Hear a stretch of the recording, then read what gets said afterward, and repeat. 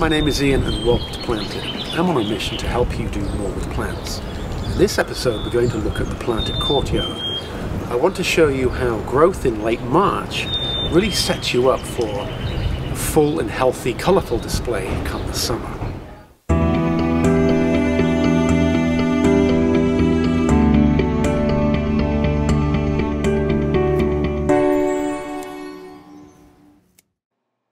Gardening is a marathon, it's not a sprint. So much of our success in summer is based on our activity in the spring.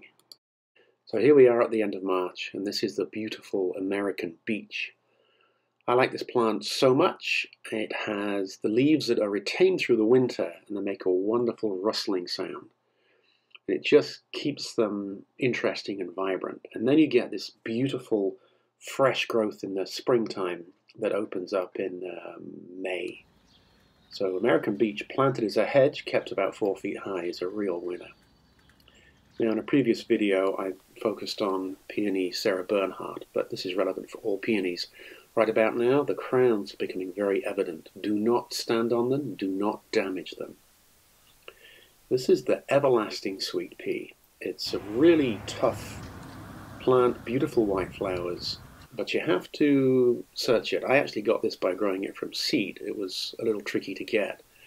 But what I find is that come this time of year when the temperature is increasing and the day length is longer and there's lots of sunshine, if you keep a layer of leaves around it, then what happens is that the slugs move in and take that nice fresh growth. So by bothering to get in there and very carefully removing those leaves, you make that environment just a little bit less conducive to slugs, and your plant can thrive and do well. And of course, if you see slugs eating the plant, you can see it and then take action. But this plant has got the most exquisite flowers, very delicate, pale, white flowers. Now, the Californian poppy, Romnea coulteri, is a plant I put in last year, and it has in fact overwintered, which makes me very happy. I'm hoping this year that it rewards me with lots of foliage and we might even get some flowers. Tree dahlia was wrapped up. I did a video on insulating plants with leaves, and I've carefully unwrapped it here, and it is a huge crown. I know this is going to explode with growth. Very difficult to see it right now, but when you get these flowers 8 feet up in the air, it's just wonderful. So high aspirations for this plant, and there you see a shoot. Take time not to damage any of the little shoots that come out from this plant. It won't kill the plant, but it just sets it back slightly.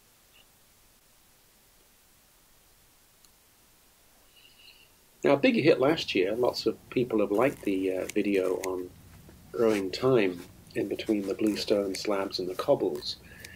And every year it's a gamble. Sometimes it comes back, sometimes it doesn't. I think, to be fair, it comes back more often than not. But here you can see the little shoots growing. And what I will probably do is just let that grow. I know it looks a bit shabby right now, but I'll let it grow, see where it's got a little bald patch, and then I'll give it a bit of a trim.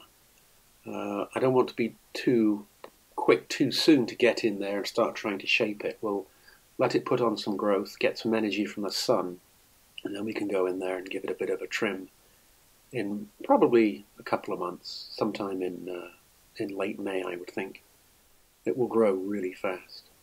Something to be mindful. This is, we call it shepherd's purse, but this is a very common weed, and it's already germinated, flowered, and set seed. So whenever you find this, you want to get rid of it and get that seed out of your garden, because it will very quickly set seed, and then they will set seed again, and you'll get a bit of an epidemic. So dig it up, get rid of it. Alstroemeria casablanca. This was a true standout last year. And what we have here is we've got the center plant that went in its little pot, and you can see there's all sorts of side growth coming out from it. So this was special last year, and this year it'll be more than twice the size. You see these little shoots that are coming out. So if the plant went in as a 4 or 5 inch pot, this year that crown will be at least 10 inches, maybe even 12 inches across. producing a lot more flower spikes. But yet again, similar to the peony, you want to uncover it, find it, and do not accidentally stand on it. And I know people like to add lots of mulch, but you don't need to be quite so liberal that that crown gets swallowed up.